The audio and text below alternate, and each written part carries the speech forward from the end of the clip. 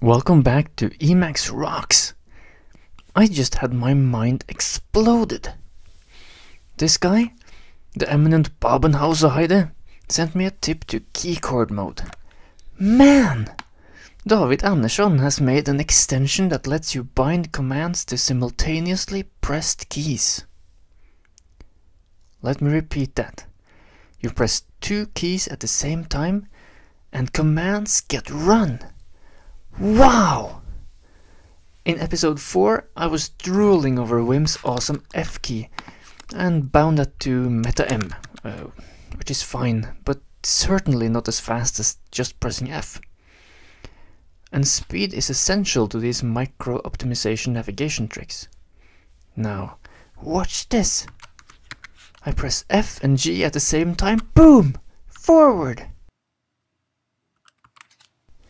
And even better, F and D to move backward again. Here, let me show you another one. Double tap semicolon, and it's placed at the end of the line. And here's all the code it took.